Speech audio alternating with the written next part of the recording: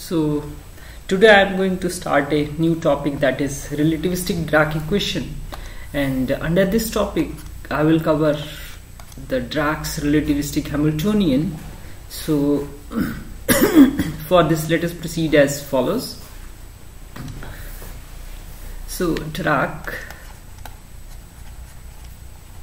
in 1928 formulated an equation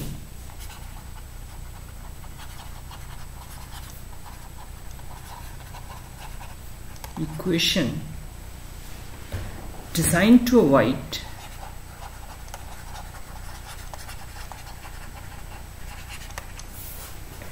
difficulties of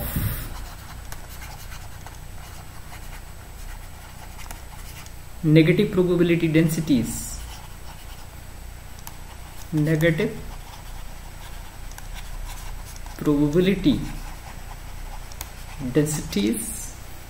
of Klein-Gordon equation.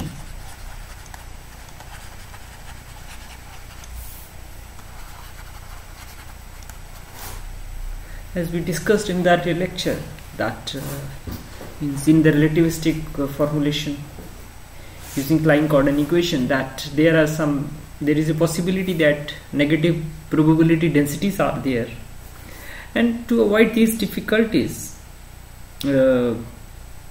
Dirac gave a formulation.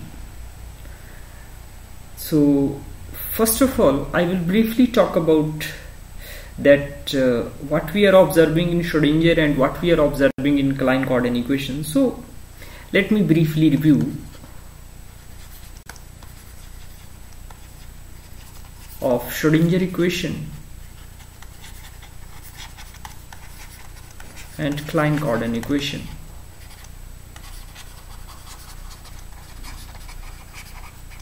So I will talk about these here first of all. So let me first of all talk about the Schrodinger equation, and here I will talk about the Klein-Gordon equation, right? So let me recall these equations. As I know that this IH cross curly psi over curly t is equal to H psi. This is the Schrodinger equation, and on the other hand there is a Klein-Gordon equation. P mu psi is equal to m naught square c square psi, and let me call this as equation number 2. This is the Klein-Gordon equation and this is the Schrodinger equation. So according to this Schrodinger equation, charge density can be written as, if we talk about charge density, then charge density is from here comes out to be E over m naught c square. It is psi star psi. Let me call this as equation number 2.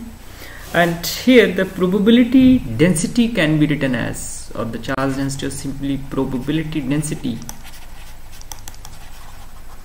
according to this equation, that it should be equal to, that rho is equal to iota h cross 2 m naught c square.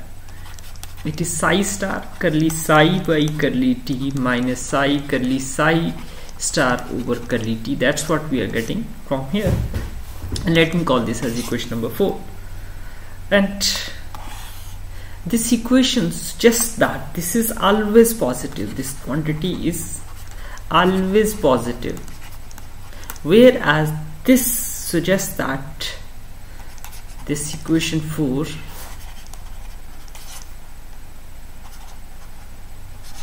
suggests that rho may be positive or negative, and it couldn't account, the Klein-Gordon equation couldn't account for the negative values, and this is the major drawback of this. So to answer this, or to solve this discrepancy, Dirac proceed as follows. So let us now recall Hamiltonian for let me proceed further now. So let us now recall Hamiltonian for pre-particle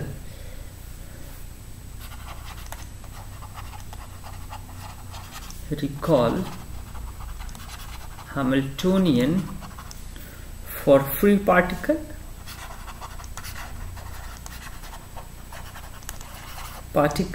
and according to Schrodinger equation, right? Here I am talking about it according to Schrodinger wave equation.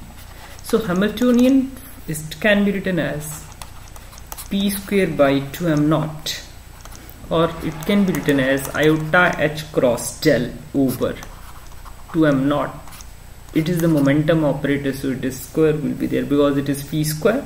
So it can be written as minus h cross square by 2m naught del square. Let me call this as equation number 5.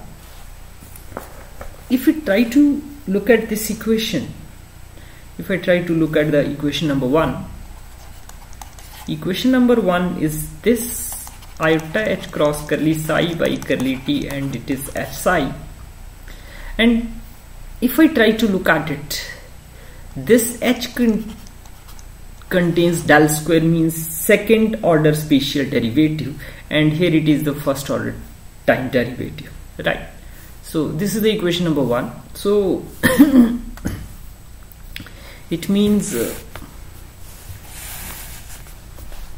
so equation 1 is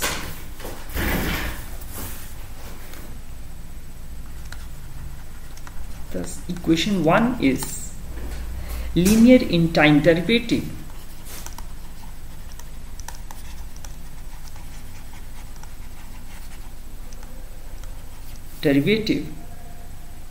But according to equation number 5, h is not linear in spatial derivatives.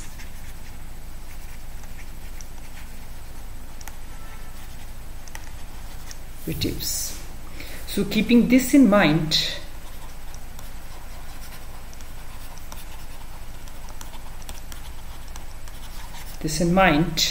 Dirac tried to modify the Hamiltonian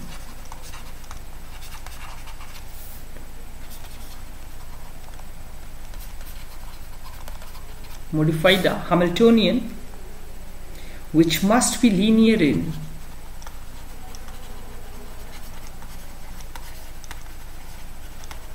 spatial derivative.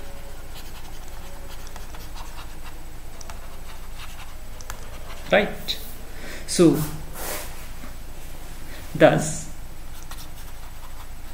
Dirac chosen modified Hamiltonian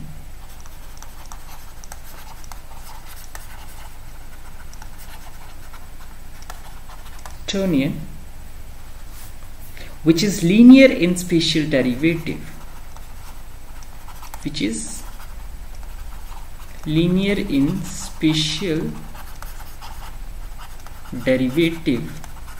or he suggested that this linear means h must be containing only single momentum term multiplied by something, right? So that means h must be something is multiplied by with the momentum operator, right? So that's what he suggested, and this makes it linear in spatial derivative. So keeping this thing in mind, what he suggested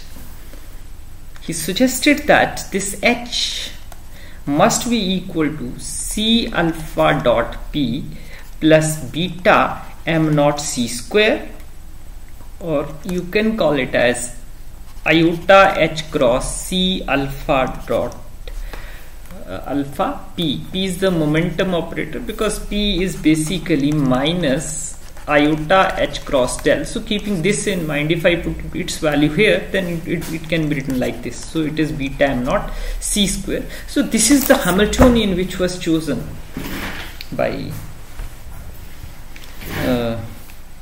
what do we call, by the Dirac, right? And let me simplify it further. So here it contains three coordinates, momentum has three coordinates, it's px, py and pz. So that means it can be written as alpha x px plus alpha y py plus alpha z pz plus beta m naught c square.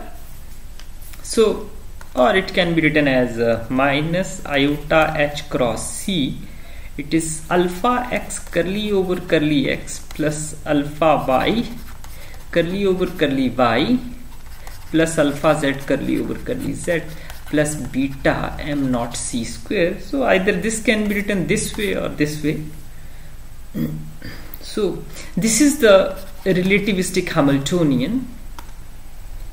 This is the relativistic Hamiltonian as suggested by Dirac. So it is known as Dirac's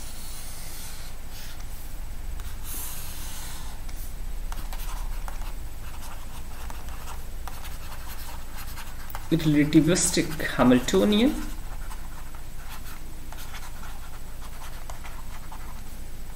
Right. So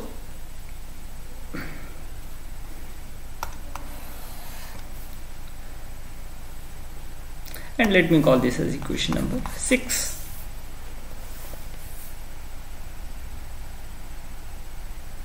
So here alpha and beta, they are not simple numbers.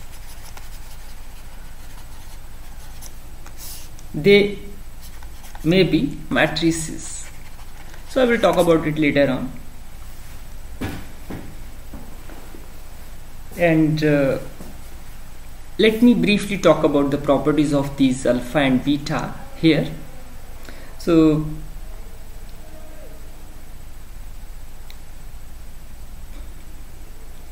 and that topic comes under the name that is Dirac matrices, right? So alpha and beta, they are known as Dirac matrices.